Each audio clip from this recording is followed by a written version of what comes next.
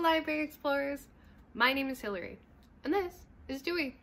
We're your local library explorers, discovering and exploring the world around us through books.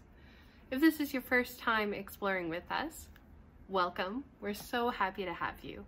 And if you're a returning library explorer, welcome back. Now before we get started on today's adventure, I wanted to make sure that our new library explorers were ready. So without further ado, raise your right hand and repeat after me. I promise to keep an open mind, open ears, open eyes, and an open heart as I explore, discover, and learn about the world around me. There you go. You are officially a library explorer. Now, let's get going to today's adventure. See you soon.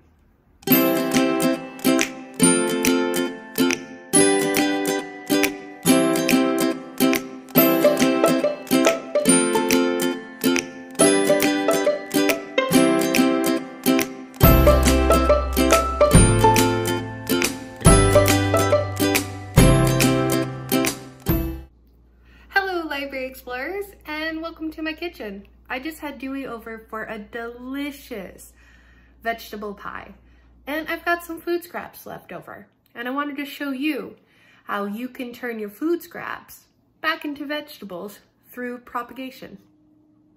I'll see you in just a sec. Oh, I almost forgot. What is propagation? Propagation is the process of taking a piece of a plant and turning it into a whole new plant. Are you ready to start propagating? Let's start exploring. So, to get started, you will need some containers and some food scraps. I've got the bottoms of a piece of celery, carrot, and green onion. Once you have your materials, all you'll need to do is put them together. Add each of your food scraps bottom side down into your containers and fill with water so that the bottoms are covered. Finally, place your containers with your food scraps in a sunny window to help them grow. And voila! Food scraps ready to grow into new plants.